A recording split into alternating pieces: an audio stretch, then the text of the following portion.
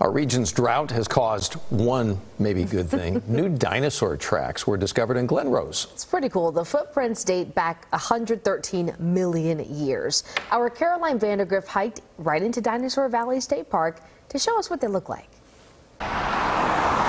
The name of Dinosaur Valley State Park tells you exactly what this place is all about. So we know for sure that there's tracks here. That's not a surprise. But Mother Nature still has a few tricks up her sleeve. The river was bone dry for the first time in many years. The severe drought revealed these new tracks 113 million years after dinosaurs roamed this area. It was not rolling prairies and trees, and it was a seashore 113 million years ago. Most of the tracks that folks are really excited about right now are from a dinosaur called Acrocanthosaurus. It's kind of a mouthful, but it means high-spined lizard. A pretty long step, and then a shorter step right to left. Imagine a T-Rex looking creature weighing 7 or 8 tons, bringing one of its 2 feet down right here. The riverbed is so dry, it's easy to spot these tracks, and you can tell they keep going right into the water.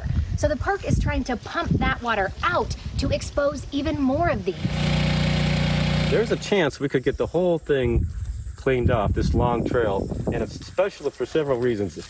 It's perhaps the longest existing dinosaur trail in North America. Volunteers have to work quickly because these tracks will eventually be buried again by the river when it rains. When else are we going to see dinosaur footprints? So visitors are heading here from all over to take in the once-in-a-lifetime view. And it was worth it. And to walk where dinosaurs walked first.